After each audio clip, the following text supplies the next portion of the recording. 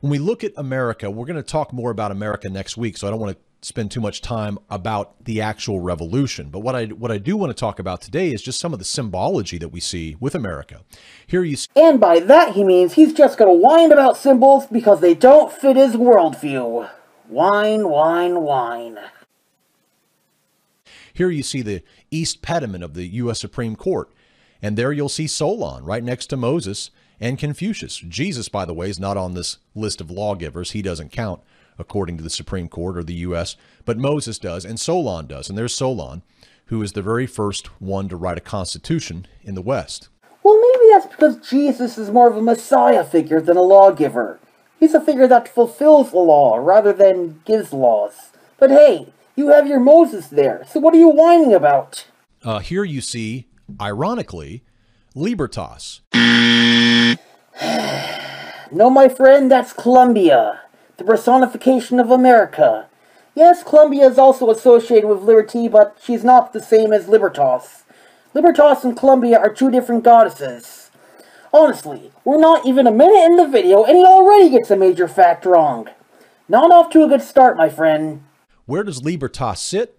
Well, Libertas, who was the Roman goddess of liberty, sits where? Well, she sits atop the U.S. Capitol building. That's kind of strange, isn't it? She's suddenly coming back. She's got that crown on her head with stars. That sounds similar, doesn't it? Similar to something we see in Revelation 12, doesn't it? A woman with stars around her head. Interesting. The woman from Revelation 12 represents the Virgin Mary, genius. And yes, there's also an interpretation that says that woman represents the very nation of Israel. You know, with the 12 stars representing the 12 tribes of Israel. You know, for some reason, so many Christians seem to think that that woman from Revelation, you know, the one who's crowned with the 12 stars and standing on the moon and clothed with the sun, some Christians seem to think that woman represents a pagan goddess. No. That woman does not represent a pagan goddess. The woman of the apocalypse represents the Virgin Mary and the nation of Israel. You know, I don't understand why so many Christians think this. Heck, I'm a frickin' pagan, and I know this.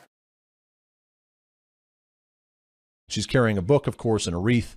This is Libertas atop our U.S. Capitol building. In fact, if you go into the Capitol Visitor Center, you'll find this particular statue of Libertas as well. It's a plaster model here, the goddess of liberty. There she is, holding her book with her stars on her head. Okay, again, that's Columbia, not Libertas. And she's holding a wreath and a shield. A shield! She is not even holding a book.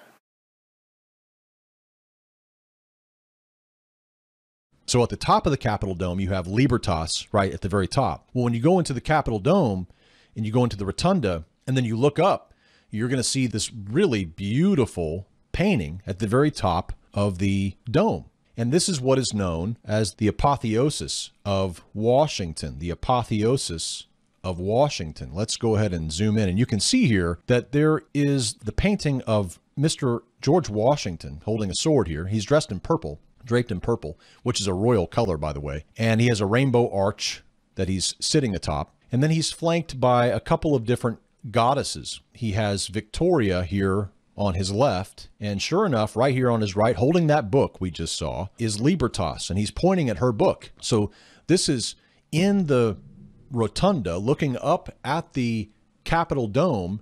Here is George Washington surrounded by goddesses. Here's down below him is Columbia.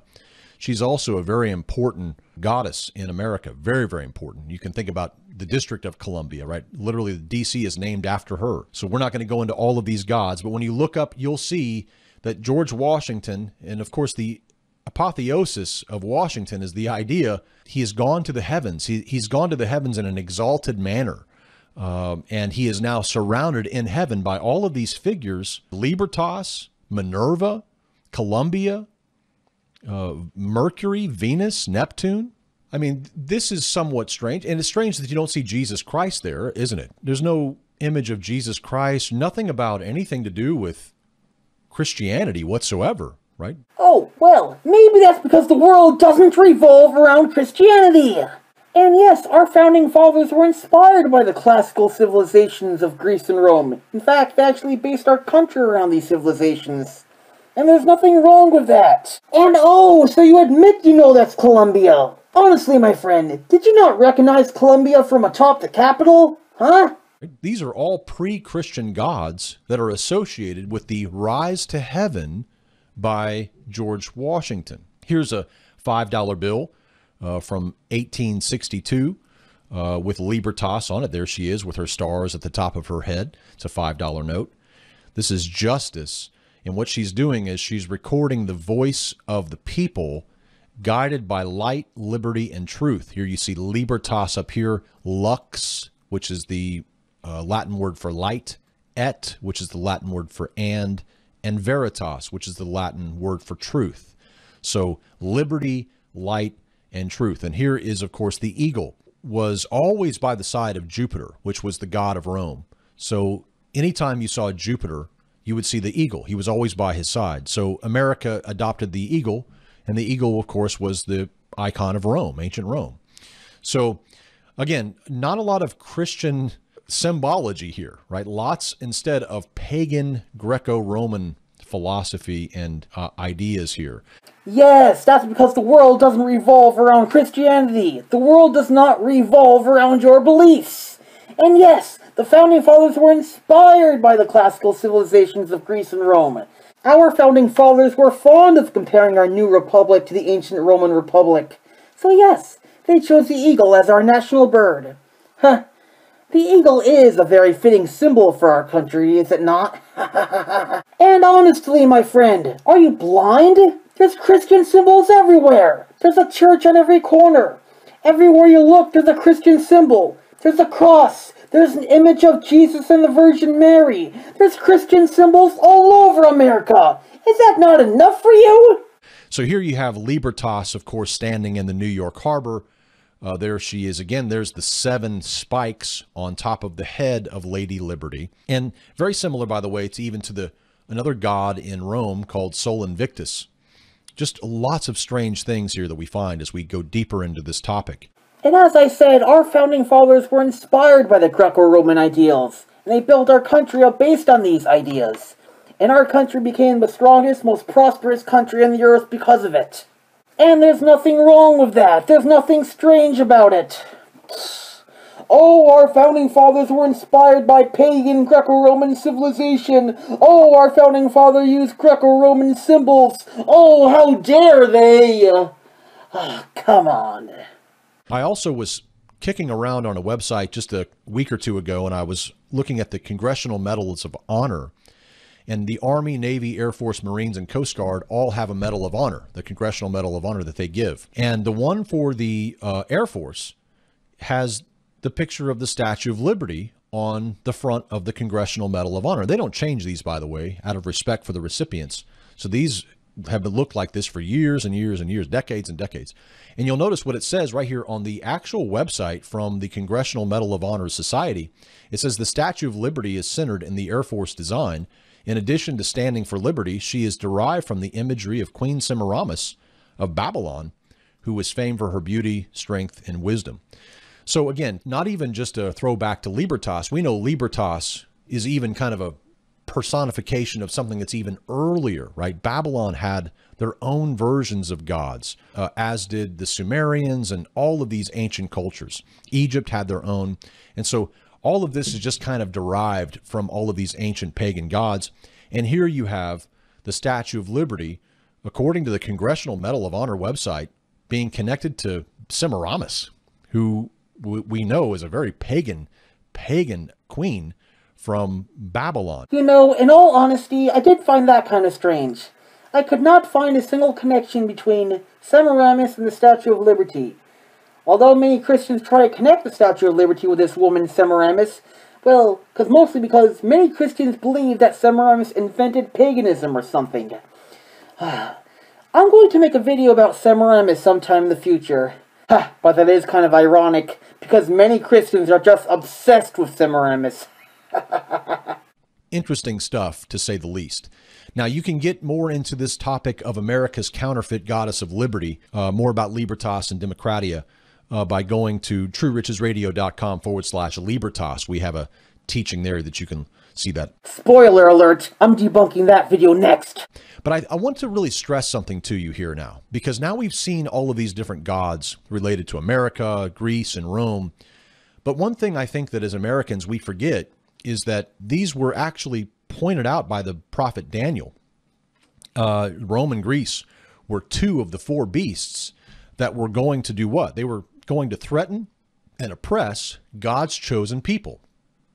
And so we know that Greece and Rome are two of those governments, right? We have Babylon, which was looked like a lion. We have the bear, which was Medo-Persia. We have the leopard, four-headed leopard, which was the Greece. And then we have this really strange beast that doesn't look like some of the other ones, called Rome. These are the four beasts that Daniel says, these kingdoms, they're going to oppress and threaten God's chosen people, right? Remember that the stone that is cut without hands in Daniel chapter 2, verse 44, it comes and strikes the feet of the statue. Now, the feet of the statue is connected to Rome, right? Well, when we look in America, what do we see? We see Rome revived. We see the Roman goddess, Libertas, revived. We see the ancient pagan Roman ideals of democracy and liberty. All of these things now being shown to us as being something that God wants us to have. You see, God wants us to have the form of government, we're told, that came into the mind of the ancient Greeks who were trying to oppress God's chosen people. Oh, so that's what you're trying to argue. No, my friend, you are not being oppressed. Christians in America are not being oppressed. And heck, how could you guys be oppressed? You're the overwhelming majority. And honestly, why would God need a chosen people? Honestly, why would the God who supposedly created all human beings have a chosen people? That sounds like a parent having their favorite child. But it does make you think. Why would your God give the Greeks and the Romans the superior system? I mean, even people who study the influence of Hellenism upon the Jews in the lead up to the time of Christ know that Hellenism was a powerful force that was destructive to Judaism. The philosophies that the Apostle Paul is writing about in the New Testament are Greco-Roman philosophies that he's warning the people about. So the fact that these went away and then they came back and that the Lord has not yet come tells us that perhaps this is the war upon the saints, that this is the war upon the saints. Those same governments that went away are now back with a vengeance, right? But in a new way, in a mystery way, in a way that was not foreseen, in a way that was not understood. Think about the quote here from Mark chapter 2, where Jesus says, "No one puts new wine into old wineskins, or else the new wine bursts the wineskins, and the wine is spilled and the wineskins are ruined. But new wine must be put into new wineskins." So what many people want to tell us today is that God's kingdom, he searched all throughout all of the different governments, and he chose to give us the pagan Greco-Roman government of Greece and Rome, and that's what he chose to give us, right? He gave that to us. We're told that we were given this, that Christians were so good that God gave us pagan Rome and Greece as our reward, right? That we were given democratia because democratia was so good, right? Remember, these are pre-Christian ideas, by the way. These were ideas that were pre-Christian. So when Christ comes, the founders of America are literally, let's go back before Jesus to find our organizing principles for government. They don't want anything post-Christ. They don't want to have to deal with that. They want to go back pre-Christ to find their organizing principles for government. We're going to talk about that next week. But you have to ask, would it be right to put the new wine of the kingdom into these old wineskins of pagan Greco-Roman philosophies and values and beliefs and traditions? Is that what we're really expecting here? Should we really believe that? Oh, indeed. Yes. Because let me explain something to you, my friend. The people who are fleeing from Europe to the Americas were fleeing religious persecution, right? They were fleeing from the Christian theocracies of Europe. You see, the theocracies of Europe were persecuting people because they did not follow the state religion. So people fled from Europe, from these theocracies, and fled to America for religious freedom. And yes, our founding fathers were inspired by the classical governments. They were inspired by the the democracy of Athens and the Republic of Rome. And they wanted to implement those forms of government into this new country. And when they looked at the theocracies of Europe, they saw that the Christian theocracies of Europe have failed. They've failed. So our founding fathers experimented with democracy. And well, look how this country turned out. We turned out to be the most prosperous and free country on the planet. We would have never reached those levels of freedom and prosperity if we just became a Christian theocracy. The Christian theocracies have failed, and democracy has succeeded. That tells you a lot, huh, my friend? And really, who is saying that your God gave us this system? Who? Who's saying this? I never heard anyone say this. Let's listen to John Adams. He wrote a book, a very interesting book, and here's a little quote from it. He says, "The United States of America have exhibited perhaps the first example of governments erected on the simple principles of nature." He brags about it. "And if men are now sufficiently enlightened," there's that word, "to disabuse themselves of artifice, imposture, hypocrisy, and superstition," right? Read belief in the Trinity. He's referring here, of course, to belief that Jesus is the Son of God, which he didn't believe. He's referring here to the belief that Jesus died upon the cross, was buried, and was resurrected from the dead. This is what he's calling superstition. The idea that Jesus was born to a virgin, this is what he's calling superstition. So don't think that he's talking about something else. He's talking about the core principles of Christianity. It's not just Christianity. He is saying that the royalty and the nobility have no more of a divine right to rule than the common people. He's saying that the royalty has no more of a divine inspiration than the common man. Christianity is not the only religion that says the monarchs have a divine right to rule.